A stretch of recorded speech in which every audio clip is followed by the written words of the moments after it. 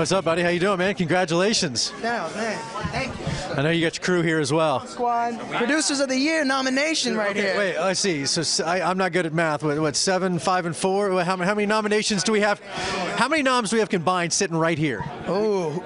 Wow, we usually stop 50? When you carry a 1, you kind of get confused. I think it's like 16 nominations right here. Wow. Yeah, we do music, all right? Come down with these math. Oh, believe me, there's a reason I'm in TV. I don't do math, man. This night was, I'll get to you guys as well, but man, what a huge night for you. Not only the nominations, you performed a couple of times. I mean, this was a huge coming out party for you.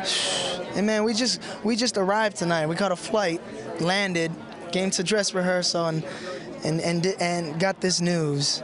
And we're on our way to another flight right now. We're going to Pittsburgh to do a show. Where'd you fly in from? We flew in from Boston. In from Boston, cross the country, got your noms, out to Pittsburgh tonight. Glamorous life, isn't it? It's a little thing called rock and roll. Yeah, you wish it was that glamorous. Well, I know the real story, man. That is rough. Yeah, but this was worth the trip, man. 7 noms. Oh, incredible! I can't. You know, I haven't even called my parents yet, so I can't wait to call my family back at home in Hawaii. Has anybody contacted you? My phone's buzzing, so. That was. Oh, that's you. You were in the bathroom. Oh, okay. All right. Thank you. Has it set in at all to think about the company that you're in, the Grammys? Yeah. You know, like I said, man, we worked so hard this year, and the fact that it's being acknowledged in such a big way, the biggest way, being the Grammys. What do you say, boys? It's incredible. Incredible. That's a good word. Enjoy the ride. Is there one? I know it's like trying to pick your kids, but is there one award that's kind of standing out? The one that you got nominated for, you're really proud of?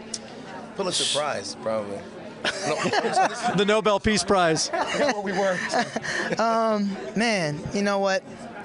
It's not in our hands anymore, and we're happy that our names are even there on that piece of paper. That's all I can say.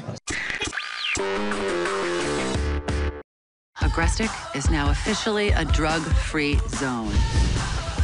I'm not a dealer. I'm a mother. Life sucks.